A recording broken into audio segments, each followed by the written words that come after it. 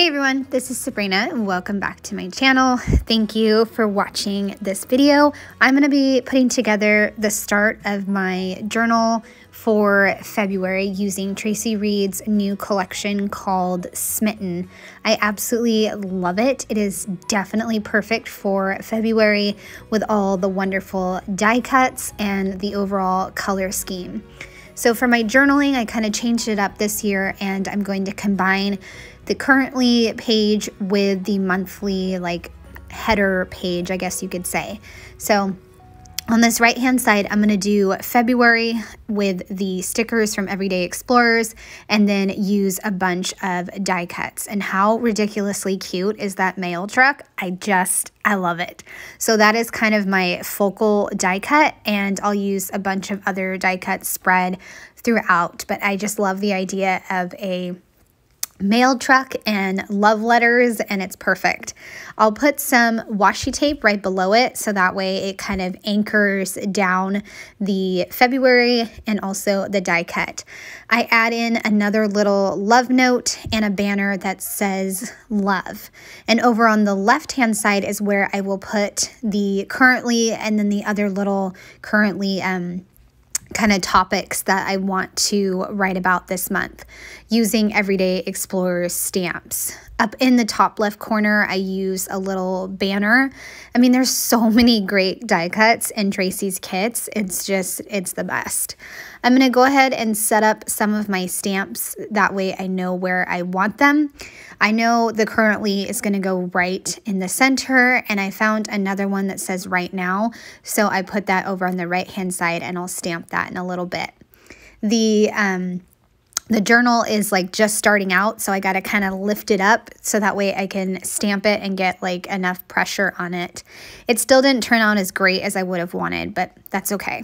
Right next to the currently, I'm going to do a cluster of die cuts with Love in Bloom, a really pretty bright pink flower on the left-hand side, and then a different kind of flower on the right. Now I'll start figuring out the placement for the different currently prompts. And I decide on currently crazy about this, eating, reading, exploring, and making, and also watching. And I'm going to make a cluster down in the bottom right.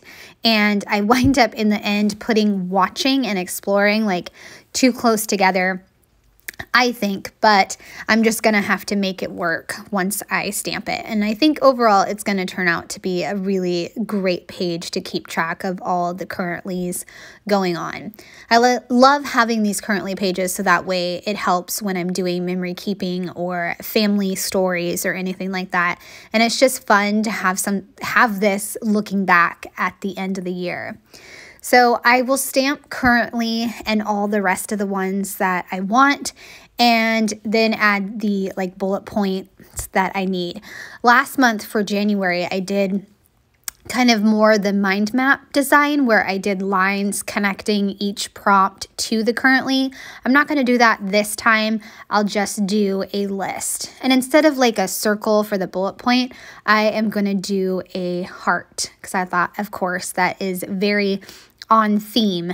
I had a die cut down at the bottom that says currently loving, but I'm going to wind up moving that over to the bottom of the right hand page, below the blue washi tape, just because I felt like that would work better, since I felt like it clashed a little bit with the currently prompts, and I couldn't really fit the currently loving stamp down in that corner just because it would be too cluttered.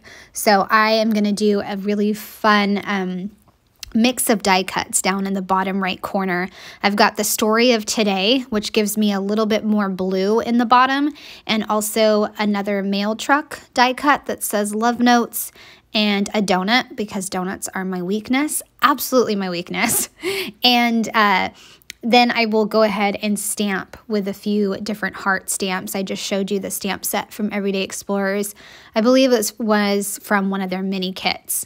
But it has hearts in it and a sentiment that says double tap and also love. And to make it easier on myself, I drew some lines for each of the places where I'm going to have a heart.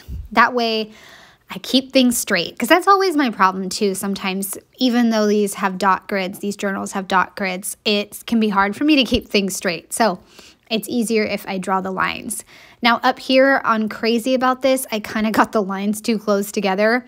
Whoops, but you know, just gonna have to go with it. And I also really like including the currently eating prompt, because I don't take a lot of pictures of our food. I don't keep track of our food that often. So it's kind of fun to intentionally write down like what we're eating or new things we're trying, or really just anything to do with food. I'm glad that I have that prompt there. That's my point.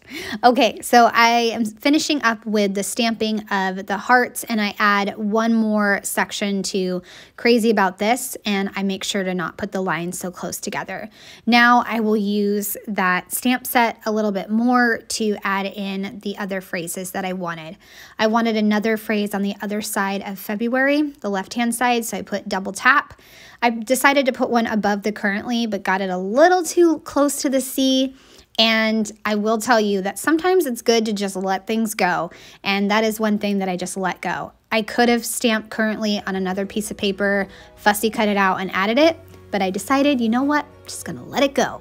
And then I stamped some pink hearts and some blue hearts, and also the little phrase that says love. And it's like in a cute little box, so I just love that. I always feel like I don't have a lot of lovey stamps, so when I saw this stamp in my stash, I was happy to use it again. And I am almost finished with this page. I absolutely love it. I hope you enjoyed. I'd love a thumbs up or a subscribe if you're new to my channel. Have a great day. Bye.